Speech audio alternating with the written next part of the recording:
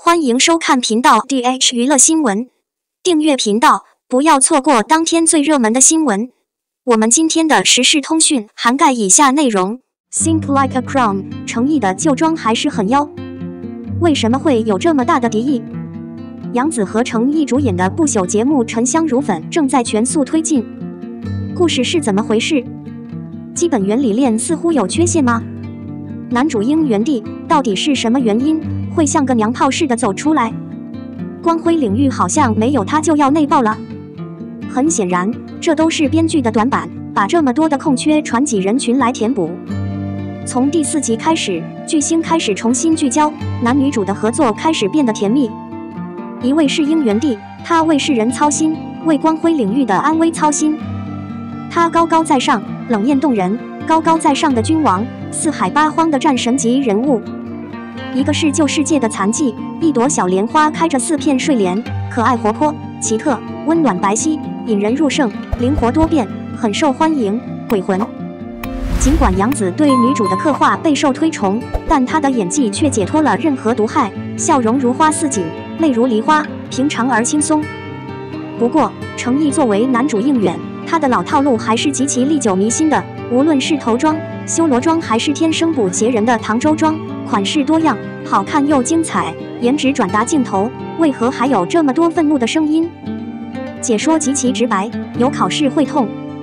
首先，他应该涉及角色。成毅的脸有些年轻，这对于一个灵魂坚实的小伙子来说更合理，玲珑如玉，那种平衡感。比如过去热播的琉璃，我觉得成毅就是雨丝凤，以迷人的姿态，崇拜之间的忘却和战栗，让人心生动摇。然而神香如粉中的应援却是1000年的岁月与正统，他的高冷高贵的气度以及6域人所畏惧的名声都为他所赐。不过成毅担任这样的角色难免是个怪人，而且应该是杨紫的演技好到把成毅衬托的青春期。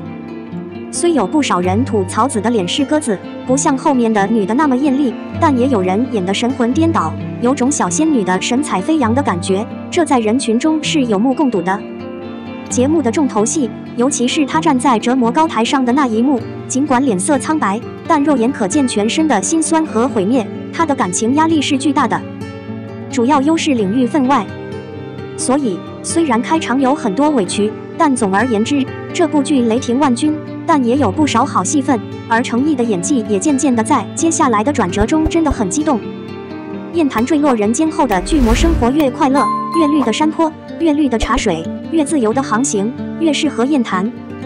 堕入人间，化作莲花魂后，燕潭被许多类似的巨魔同伴所包围，他们一生写书，准备食物，与玉墨一起去辟邪，大展宏图。命运再次将2人合为一体，无论是重归于好，还是选择一个忠实的伴侣，这无疑是燕探人生的主要选择。估计燕潭会100%陪男主，鉴于电视剧大调整，玉墨也好像有自己的 CP， 总归是个特别清纯讨喜的飞蛇公主照让。我相信当精彩的结局到来时，宝贝们最终会在一起，而魅力不会是过度的挫折。02李现去杨紫咖啡馆吃晚饭，网友情绪定了，要求2人有再次合作的选择。当涉及到李现和杨紫这对荧幕 CP 时，万事俱备，只能奖励他们。出演了《亲爱的爱人》中的男女主，他们从旧情人到结婚的约会可以说非常完整。剧中这对帅哥和美女之间的糖果和糖果相互作用，对许多人来说几乎是痛苦的。网友们分分钟看着少女心爆棚，所以在该剧大结局后，情侣们又在2日称再次合作的好方法。虽然展览已经结束了很长时间，但还是有很多人喜欢这个展览。在众人眼里，杨紫和李现是绝配。目标市场现在不再假设他们是真诚的同学，而且他们私下的交集也同样出色。和杨紫一起合作过的男明星基本都会红起来，李现也是。出道以来，李现出演了众多优秀作品，但反响平平。偷了显示器，这部《心爱的人》一开始就通过杨洋的方式变成了预定扮演韩商言的角色，但由于日程安排的满满当当，李现却幸运地接手了。因为这部剧的认可，李现的名气也随之暴涨，而李现在剧中的整体表现也同样非常精彩。凭借出色的出场技巧，他有效地晋升为一线明星。8年来，他一直在期待这样的成就。这8年，他一直默默地坚持。如今看来，他的努力似乎是一次成功。李现和杨紫私下交往非常好，他们是合适的哥们儿，很多是为了让他们指出自己的名声之后，李现才不会想到说杨紫让他红了，而杨紫又表示李现现在已经没有想法了。他现在可能很能干，也远远不是因为他注意到了李现的潜力才和李现合作的。从中也可以看出，杨紫和李现很是认识不同。或许人类更喜欢这对荧幕 CP， 可能是因为他们的仁慈心态吧。私下里，杨紫和李贺同样是个十足的让人心动的人。采访过程中，二人笑声不断，欢乐的环境填满了整个显示屏。在之前的采访中，李现还发现自己去杨紫酒家吃饭，却不该付钱。众所周知，明星进军餐饮业已成为一种时尚。由于杨紫和赵丽颖合作了一部电视剧，他们不喜欢横店可能没有吃烤鱼的地方，所以两人肯定在横店开了一家，方便个人拍摄。李现在接受采访时表示，在横店拍戏后，杨紫就频频提出要求李现回饭馆吃饭。后来，他真诚地去了那里。吃完后，他脱口而出4个字：饭菜上写着“杨老板，请”。听到这句话，杨紫不得不接受。可以说，当张一山的时候，杨紫酒店里可能会有明星吃王者大餐。这句话一出，所有人都知道这两者之间的联系非常好的。不过，杨紫又表示，李现还是会私下提供现金，不过他现在不会再收货了，因为两人是合适的哥们，和他的淘气没什么关系。行为03，很多电视台重播《王牌战队》，但顾营业是真心说粤语的。暑假旺季，大连、广州、昆明、南宁等地的电视台纷纷转播《王牌战队》。海军史诗剧《王牌部队》以近40年的时间跨度描绘了血脉奔张的中国海军组织的目标市场，同时也预示着我国海军增援海军的接头。通过广州卫视的方式播出的《王牌部队》继续用粤语播出，而顾营业却是真心说粤语。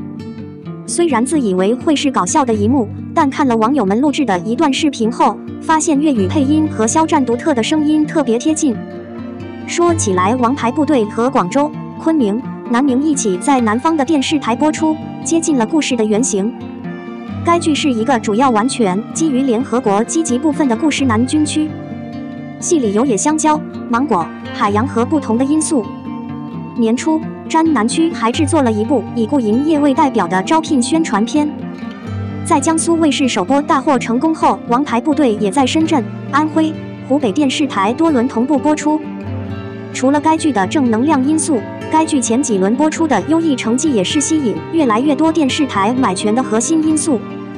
根据江苏卫视首轮播出结束时的官方报道，《王牌部队》在收视表现和全网影响力方面均处于领先地位。同期全国黄金时段影院前1名，中剧64%和中剧35%平均收视率分别达到2.7%以上。网络热度火爆，共32天猫眼热度每日榜首，最高热度9811。王牌部队男主顾一诺影响力破圈，以肖战顾一诺话题阅读量176亿，讨论3543万。为顾一诺穿红裙话题单平台短视频播放量超4亿。电视剧《王牌部队》的制作公司捷成公布的财报显示，《王牌部队》的营收为3.51亿，该剧占捷成营收的9.43%，位居第一，遥遥领先节目。排名第2的节目仅占收入的1.75%，其他所有节目均低于0.5%。财经媒体在报道捷成财报时还提到，《王牌部队》是近年来播出的最好的军旅剧。该剧不仅在短期内为江苏剧院赢得了大量广告商，还为它的生产商捷成重振了处于财务困境中的捷成的生活。请注意，以上3.51亿美元只是制作公司的收入，不包括制作方和播出平台的收入。江苏卫视首播《王牌部队》时，日广告量猛增，达到50多条。到目前为止，还有其他3个电视频道已经播出了第2轮，包括深圳、安徽和湖北，并且该系列还将在夏季在日本播出。最大的制作人爱奇艺更是最大的赢家。所以王牌部队有着非常扎实的数据基础，在短时间内在多个电视频道进行多轮大循环。众望所归，优秀的剧应该被更多人看到。我们的新闻部分文此结束，欢迎把你们的想法留在评论区，大家一起讨论一下。欢迎，也别忘了帮我点个赞加关注谢谢大家。